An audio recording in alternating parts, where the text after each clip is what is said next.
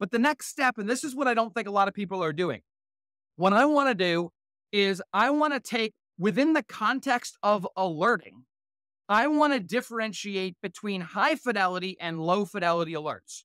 What I basically mean, statistics as an example, if an alert is 90, 95 or higher % likely to be real, that's high fidelity. If an alert is subject to false positives, if it could be just noise, it's not high fidelity. So what I'm saying is what we also need to do is then separate our alerting. We want to take all of the high fidelity alerts and send them to a different repository, or at least label them or tag them accordingly. I want those alerts to be ones where if it goes off, you know there is a problem. Now, because those alerts are so specific, so focused, so high fidelity, you're going to miss things. In other words, I'm saying that the high fidelity errs on the side of we want to eliminate false positives.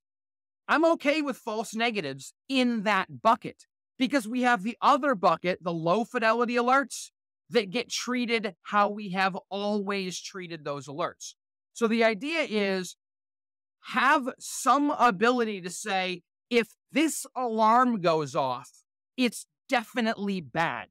We have a lot of other alarms that are going off that might need to be investigated and analyzed and all that. But if this alarm goes off, it's really, really bad.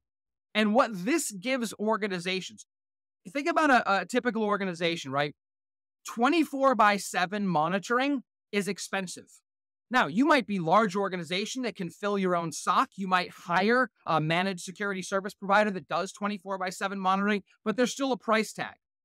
What if we tried to do 24/7 alerting? What if we're a smaller organization that wants to be able to, I always like to joke, we want to be able to page our people when the alert goes off. I know nobody uses pagers anymore, but the fact of the matter is, if we're averaging 7.6 alerts per minute, you cannot send a text message to your security person at that rate.